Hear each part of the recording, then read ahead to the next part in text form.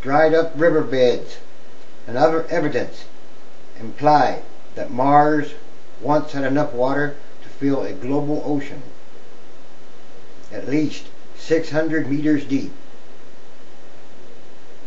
and together with a thick atmosphere of carbon dioxide that kept the planet warm enough for the water to be liquid.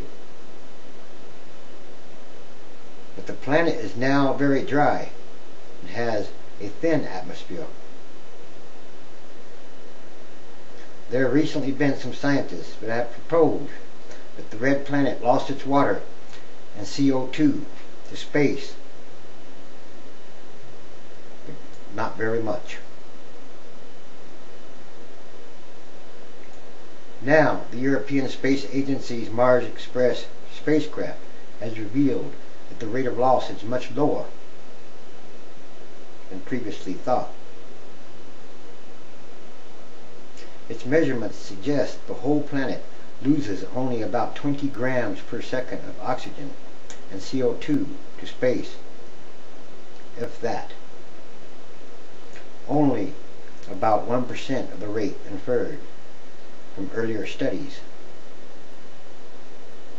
If this rate has held steady over Mars' history, it would have removed just a few centimeters of water and a thousandth of the original CO2.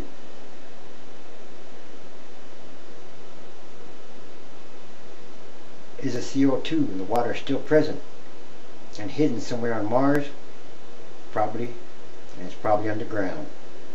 And yes, water is alive. Water is life. Water is a form of light. That's why God gave us the rainbow. Water and light together. Anyway, there's probably there's water on Mars. And Mars is waking up.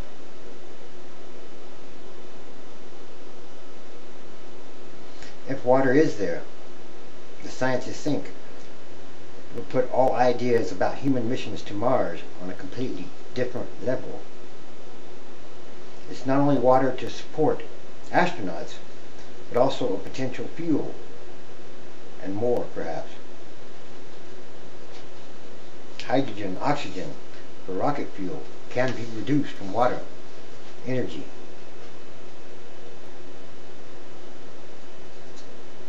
Yes, this is a real possibility. And more evidence, Mars craters' ancient lake beds or lakes may have been habitable.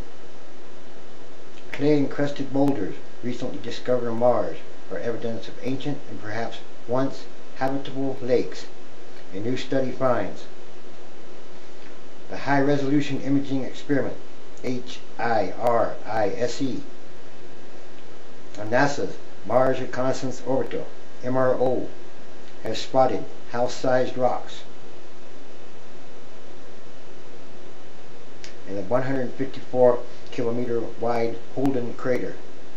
The blocks, which had never before been seen on Mars, probably formed in the impact that created the crater.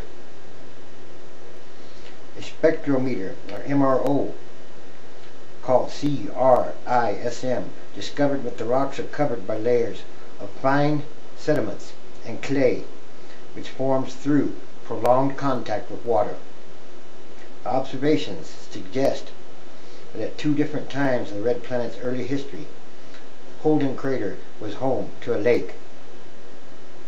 This points to conditions in early Mars history that were really quite different, remarkably so, from what we see today, says study leader author and HIRISE co-investigator John Grant of the Smithsonian's National Air and Space Museum in Washington, D.C. The first lake probably lasted for thousands of years before drying up.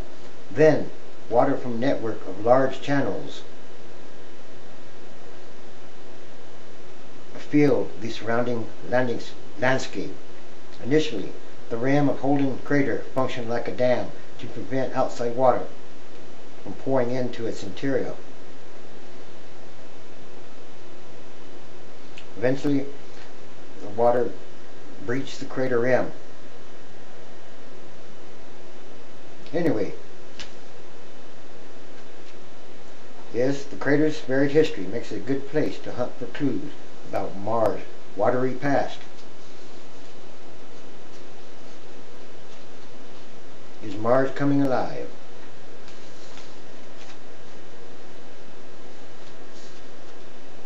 Yes, Mars is part of the future.